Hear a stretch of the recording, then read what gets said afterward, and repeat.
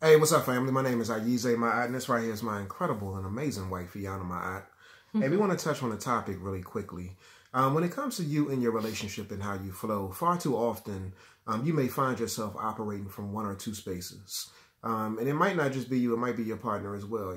Somebody's operating from the head and somebody's operating from the heart. Oftentimes we find ourselves in situations that require the heart, but we're busy up here, y'all. We're busy in our heads, and it prevents us from really being able to connect in our relationship. And so essentially what you find yourself doing is intellectualizing situations, experiences, without really connecting in with emotion.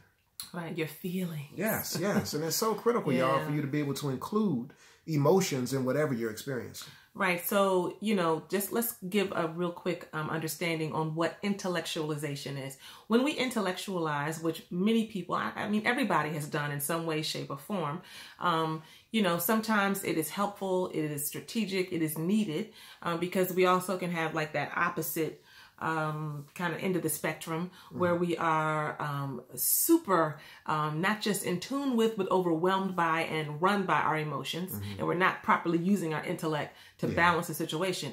But when we're intellectualizing something, it's this sense or this need to place an overemphasis on thinking when you're confronted with something that makes you uncomfortable. It's an impulse that you're having. It's an emotional kind of challenge that you're having. I want to give you just this. It says intellectualization is the overemphasis on thinking when confronted with an unacceptable impulse, situation, or behavior. And in those situations, there is no employing of our emotions, like my husband said, to mediate and to kind of help give balance to the situation. How many times has your partner presented you with something and you just can't go there? You may have been aware that you couldn't go there. Right? Like I don't have time. I don't have the bandwidth to like kind of go there with you right now. So let's just solve the problem. Right? Yeah. I mean, how many times do we hear couples talking about that? Be solution focused. Solution focused. And most of the time, folks are like, that's good. But sometimes people just need to hear, I love you. I feel you. Wow, that's rough. You know what? Can I give you a hug, boo? And that's in a committed romantic relationship, but that's in all relationships.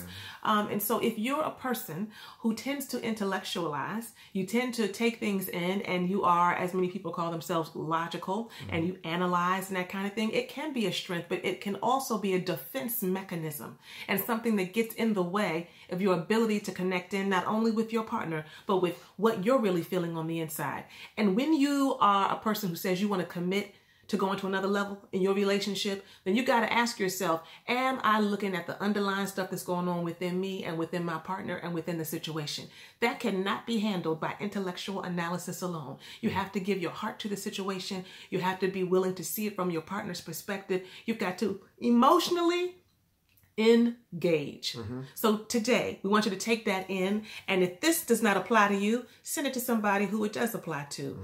You have to make sure that you don't find yourself analytical all the time, because we have to make sure that we're balanced in our approach with one another and with ourselves. But you know what? They can't do any of this, sweetheart. And they don't stop playing and start pushing. Do that, y'all. Stop playing. Yes. Keep on pushing. Bye. All right, peace.